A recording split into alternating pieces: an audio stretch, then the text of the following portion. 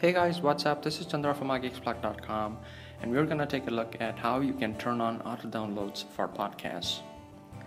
And there are two ways.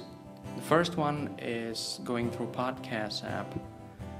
When you want to turn on auto download for one particular subscription, one particular podcast, you just go into the podcast, tap on the podcast that you want to turn auto downloads on.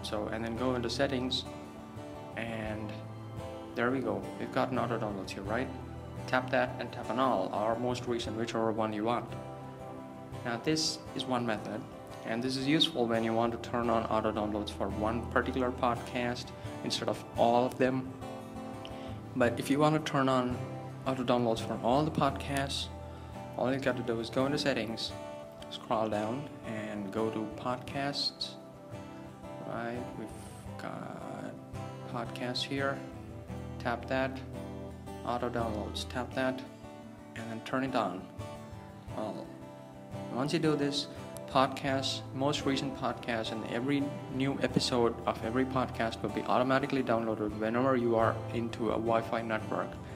Now, if you want to make sure that the episodes are downloaded even without a Wi-Fi network, you got to turn this on, right? That's it. And with this, all that happens is you get all the new episodes downloaded to your podcast app so that you can listen to them anytime. So that's it, folks. That's what I wanted to show you today.